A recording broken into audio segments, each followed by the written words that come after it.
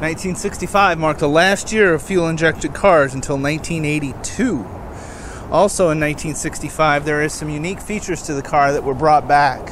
And I do want to point them out. That way you can impress your friends by telling them you know it's a 65. The hood depressions from a 63 and 64 were taken away.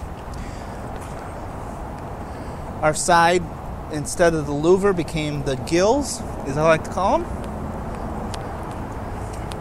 And unique to 1965, if you look at the front grille of a 65, the interior is black, the outer is chrome, and that was the only year they did that, where the black in the interior and the chrome on the outside. This 1965 is a correct red car and a correct white interior, although the interior has been upgraded to leather, as we'll see in a moment. The paint on the car I would call very good. Chrome is in good shape, free of any patina or issues.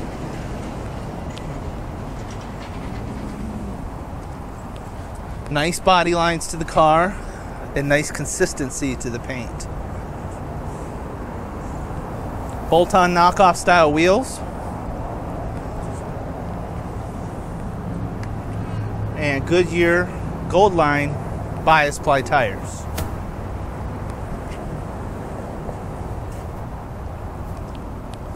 That beautiful side exhaust. We'll notice that the chrome in the back is in good shape as well. Lights are nice and clear. Notice I got a little issue with the chrome right here, nothing big.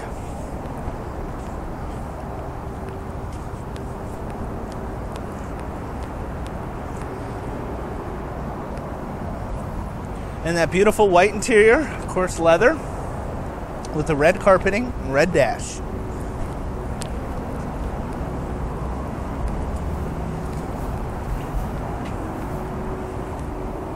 Gauge is all in good working order, and as of this taping, including the clock.